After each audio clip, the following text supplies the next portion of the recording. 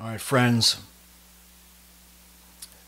This is kind of a sad video to make, obviously, and this is quite a sad day in the world of bodybuilding and in the world of fitness and in the world. And it should be a sad day all over, because the passing of JoeStethics, or Joe Lindner, not Lindner. Everybody's saying his last name wrong. It's Lindner. The passing of Joe should be a big deal to a lot of you, if not all of you. Because maybe you haven't lost your favorite bodybuilder yet, or your favorite fitness influencer. Maybe your favorite athlete hasn't collapsed on the court or on the field yet. Maybe you haven't lost your favorite grandmother or grandfather, son or daughter. But do you see now that soon enough you probably will? Do all of you see now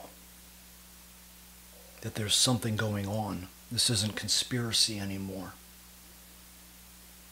This is real life being hidden, covered up, swept under the rug. And when is enough going to be enough for you?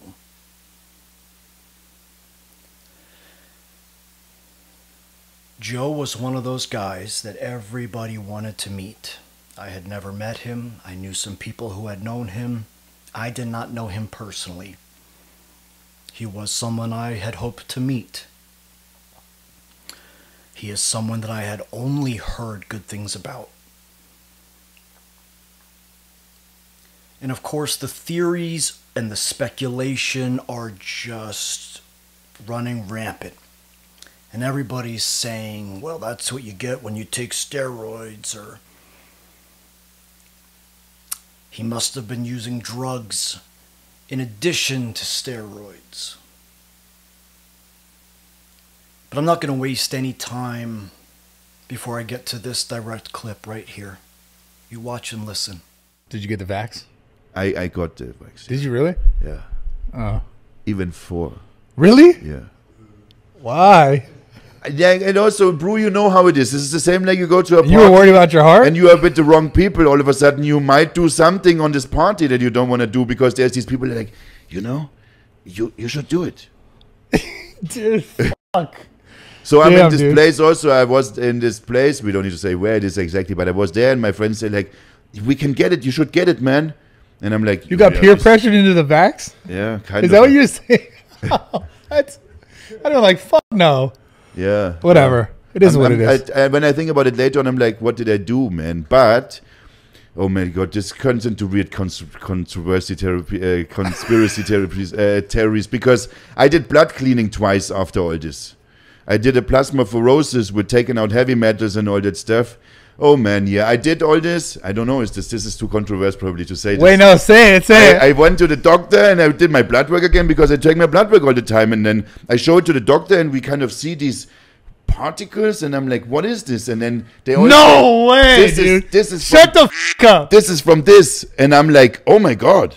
And then I show it to another of my friends, and there's all kind of hidden websites that you can't get to, but it's like the dark media kind of web. And there's even more conspiracies. This is crazy as because I know you're the kind of guy who for sure you got your blood work all the time, and then you're telling me you got the thing, and then you got your blood work, and then it was crazy. And yeah, and this. My understanding about Joe is, number one, he was one of the more honest and transparent people out there. And number two, in his friend Vigorous Steve's own words, Joe was very aware of his health, very cautious of his blood work. So as a steroid user, as a testosterone user who is doing your blood work regularly, you're going to catch certain things very quickly. So if Joe is getting his blood work done because he's on TRT, most likely with a clinic, because I'm sure he already was. He knew how to do it the right way. He didn't have to do it the wrong way. The ones doing it the wrong way are the guys that can't afford to go with a clinic or can't afford to go with a doctor, or the ones that don't want to worry about that or go through that trouble. Because clinics and doctors require you to get your blood work done. My clinic requires me to get my blood work done twice a year. So in Joe's own words, after he got the you-know-what, his doctor found particles in his blood. I think the reality is, this doesn't have to be a long video. Rest in peace, Joe. You were one of the good ones. I'm sorry I never got to meet you personally. And Joe, I'm sorry to you and your family that you were taken too soon by criminals. And if you out there watching this don't see what's been done to us all over the world, then you are part of the problem. We cannot let them push this on us anymore. Because I'm telling you, enough is enough. And Joe is not the most important one to pass. Joe is another important one to pass. And I do feel scared and sorry for anyone who was forced into getting the you-know-what. Thank God above, I was not, and I did not allow any of my children to get it. Unfortunately, it makes me very sad my stepson decided to get it. But I did not allow any of my children to get it, and I am praising God now for that. Because I had a feeling, and I knew what was being done to us. I'm not saying I'm right, but I'm saying, open your eyes.